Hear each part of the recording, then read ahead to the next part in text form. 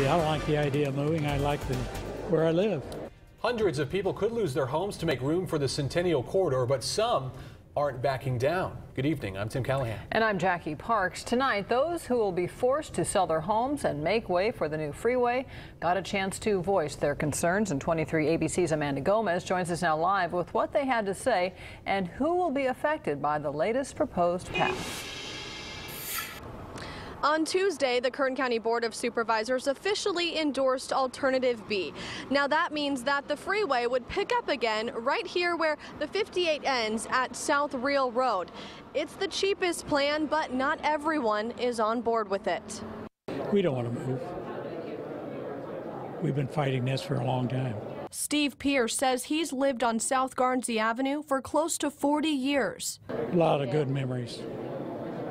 And we just love the area. Pierce and his wife are hoping they won't lose their home, but it's directly in the path of the latest preferred route to connect Highway 58 to the West Side Parkway. I think it's going to happen.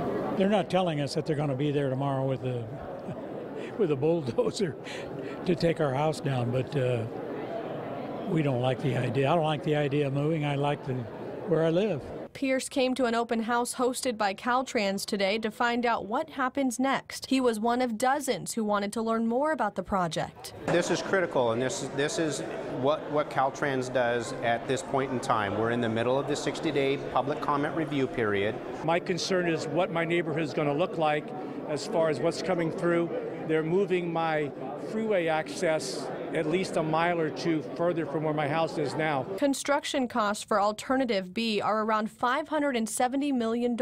It's cheaper than other plans because it's the shortest path to connect the two major freeways. Caltrans says they will address the public's concerns before moving forward with the project. If the plan gets the green light, construction could begin in 2016. Time for some to get used to the idea of having to move. It's very shocking.